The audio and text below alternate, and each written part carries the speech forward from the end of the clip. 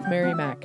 Today's our last episode for 2018, so we're going to do a little something called the New Year's Pretzel episode. I had never really known what a New Year's pretzel was. I had seen them in bakeries, but I just assumed it was some different thing that people ate, like a Kringle or those sorts of things. So I'd never really looked into it. So I decided that would be a good thing to do, good thing to try making, since they're prolific here in western Pennsylvania and eastern Ohio. So I started looking into it. What I found, oddly enough, was mainly Pennsylvania, specifically western Pennsylvania and eastern Ohio are where they are prolific in this country. Very popular also in Germany. And what the New Year's pretzel is, it's an egg dough or a sweet dough formed into the shape of a giant pretzel and either iced or glazed and eaten specifically after Christmas, before New Year's, or on New Year's Eve. You're supposed to eat a piece of this, and it traditionally brings you good luck. And apparently, if you don't eat this pretzel, this is why you have bad luck, which probably explains 3/4 of my life why I've had bad luck. So, now, hopefully, everything changes. Yeah, 2019 is going to be good now. Yes, because I ate a lot of the pretzel. So, so in my research, I found a couple of interesting things. First of all, one of the things that Pittsburgh, Pennsylvania is known for, which is very near to where I live, is the New Year's pretzel. And it got carried all over the country, largely from Pittsburgh, and probably when steel mills closed in the 1970s, people moved away and took their traditions with them, as they tend to do. So the New Year's pretzel is a beloved holiday treat for people from the Pittsburgh area, from western Pennsylvania. It's also a beloved holiday treat in Sandusky, Ohio. Oddly enough, I didn't really find a lot of places in eastern Ohio that had a ton of information on the New Year's pretzel, but there's a few places in Cleveland and Sandusky, which is on the shores of Lake Erie, where it was a very popular traditional thing. And one of the things that connects everyone is being of Germanic descent. So where there's large populations of people from Germany who had immigrated and settled, that's where you find the New Year's pretzel. So that explains why it's all over Pennsylvania, because Pennsylvania has an enormous population of people of German descent. So thank you for giving us your fabulous pretzel. I'm not even going to try to pronounce the German name of it. So, what's different about this New Year's pretzel? Well, it's not like a regular pretzel. It is not brined and boiled and then baked. It's actually made from, like I said, an egg dough, nice soft egg dough, and instead of being salted after, it's either glazed or iced. There's a lot of different ways that New Year's pretzels are made, depending upon who's making them, apparently. But they can be filled, they can have a nut filling in them, they can have a fruit filling in them, they can be not filled, which is what our recipe is. They can be iced and decorated with sprinkles, it's very popular, or decorated with slivered almonds and candied cherries. So there's a lot of different, I guess, depending upon where the heritage of your own family, there's a lot of different ways that people do it. The one thing that seems to be pretty consistent with them is that they are designated to be eaten for good luck in the new year. So the information that I got from Sandusky, the city of Sandusky, Ohio, was that the pretzels were usually eaten for breakfast on New Year's Day. And they would hang the pretzels by a ribbon from the light that hung over their dining room tables. And then they would cut the ribbon and the pretzel would fall down and, they would cut it all up and everybody would eat it. So it's like this big thing, So a big splash on your table. On the origin of it from Germany, a couple of things that I found was that they were actually made by monks in southern Germany, and they were given to children as a reward for learning things that they were supposed to learn for church. They were made in a pretzel shape to represent the crossed arms of children praying. One is that it's a symbolically shaped loaf because the sign it's an old calendar sign for the winter solstice, which is a circle with a dot in the center, so that the shape of the pretzel with the crisscross in it. The cross was added to represent 4 seasons, so you have that whole idea of the winter solstice and spring coming and 4 seasons. You also have a story of people parading through the streets with pretzels on sticks and passing them out to everyone. So it's like a really festive sort of a thing that is like a celebration bread, like we talked about with panettone. Panettone's a celebration bread. So the New Year's pretzel seems to have a history like that. It's a celebration bread. And it has a fond following, I would say, in the Pittsburgh and surrounding areas of Western Pennsylvania. Most grocery stores you go in, like today, here we are on December 30th, and today if you walked into a grocery store in Western Pennsylvania or Eastern Ohio, the first thing you're going to see when you go in is a table full of New Year's pretzels. And they're about 15 inches typically to, sometimes they get really big. Like they'll make them maybe like 2 or 3 feet wide. They're this huge thing. But usually they're about, I would say, the size of a very large baking pan, which is going to be about a 15-inch pan. They use the amount of like a full loaf of dough. So when you make this, you're going to have enough dough that you could make a large loaf of bread with this recipe. So it's a pretty significantly large amount of dough. And it was interesting. I had never made a New Year's pretzel before, so it was interesting making it as rolling out the dough. Be prepared to do some serious Play-Doh-like maneuvering with a large chunk of dough, because it took a while. You have your rope to make about the size pretzel I made, which is about mine is about, we ate it. Mine was about 14 to 16 inches wide, and I had to make my rope in the vicinity of 6 feet long of dough.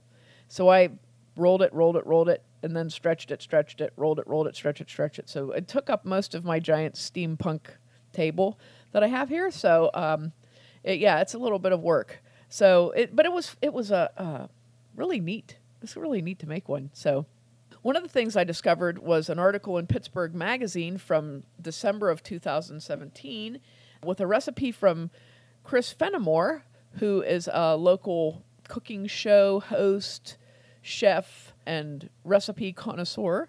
And his recipe is pretty much a typical, what we would call a sweet dough recipe, which uses milk, sugar, butter, eggs in the base, as well as the rest of the ingredients for dough. So it's pretty typical. It's about the same as like you would use for panettone. Although this dough is a little more, I would say it's a little bit more dense.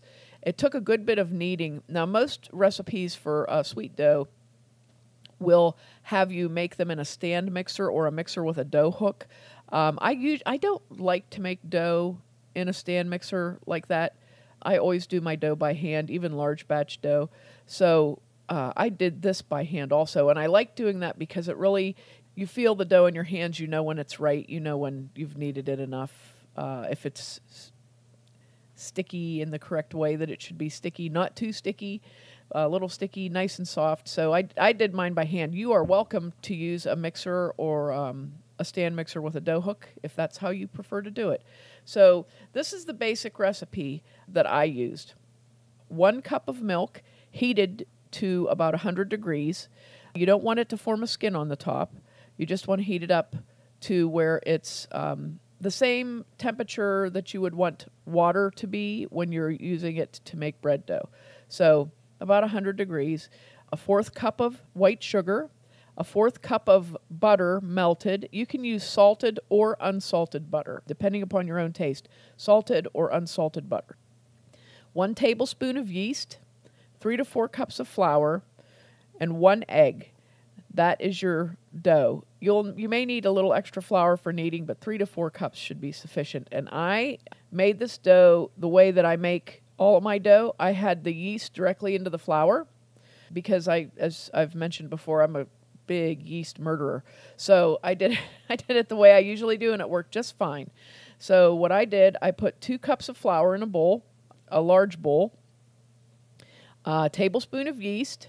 Oh, it also requires a 1/2 tablespoon of salt. So I put 2 cups of flour, 1 tablespoon of yeast, a 1/2 tablespoon of salt, and mixed that up well. In a separate bowl, I had melted my butter, and don't get your butter too hot because what typically happens is it clumps back up when you add anything else into it. So I melted my butter. I added my hot milk to my butter, 1/4 cup of sugar, and whipped that up. And I poured my hot mixture into the flour and stirred it in. Then I added my egg, 1 egg, and I beat it slightly before I put it in. So that was my base. I stirred that up until it was well blended, and then I began to add the extra flour and knead it. So I kneaded it for probably a good 10 to 15 minutes because I wanted to make sure that I had developed a nice amount of gluten in there because I knew I was going to be wrangling this chunk of dough around to try and form it into a pretzel. So I got it very well kneaded.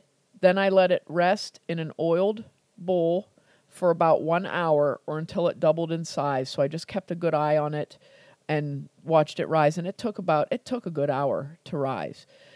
Sweet doughs tend to be heavy, so sometimes it's very difficult to get them to rise when it's cold outside. So you might want to set it on the top of your stove if you've been baking and your oven's a little bit warm or whatever, you know. I can speak from experience. I made panettone for Christmas, and it was literally an all-day event.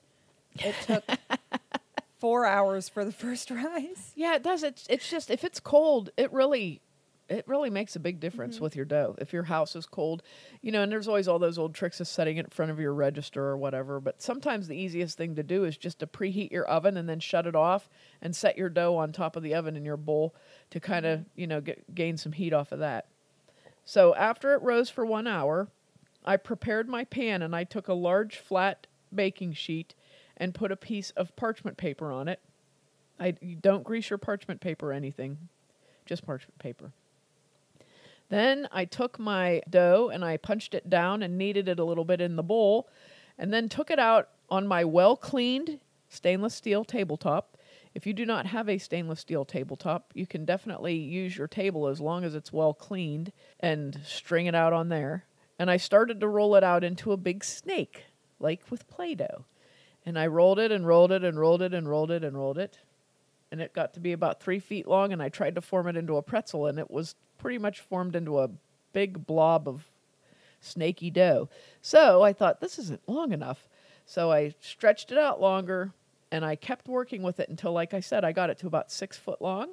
And then I formed it into the shape of a pretzel on my baking sheet and pinched the ends in really good and let that rise for another hour. So I covered that up with a towel and set it on my stove top after I had preheated my oven a little bit and let it rise on there for another hour. And then I baked it.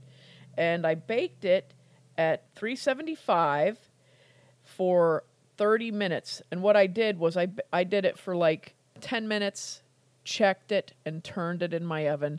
10 more minutes, checked it and turned it, and then 10 more to make sure it was done. The finished temperature of it should read about 190 to 200 degrees, and it should be like lightly browned on the top.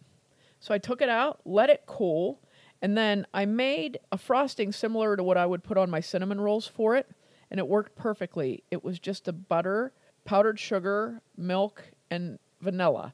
Some of the recipes that you read just tell you to mix confectioner's sugar with a teaspoon of whatever extract you like, almond, vanilla, whatever, and water, and it makes a thin sort of a glaze and you pour over it. I went with the more rich flavored kind of icing frosting on it, but I thinned it really well and just poured it on there, and it actually worked very well. It was very, very good. The whole family loved it. So I highly recommend it. It was a very good recipe. So if you're looking for something really fun to do for New Year's, I would definitely suggest the New Year's pretzel. And make sure to check us out online on Facebook and Instagram at Mary Mac Bakehouse, on Twitter at Mary Mac Podcast, and on our website, marymacpodcast.com. Thanks a lot for listening if you did, and if you didn't, too bad for you.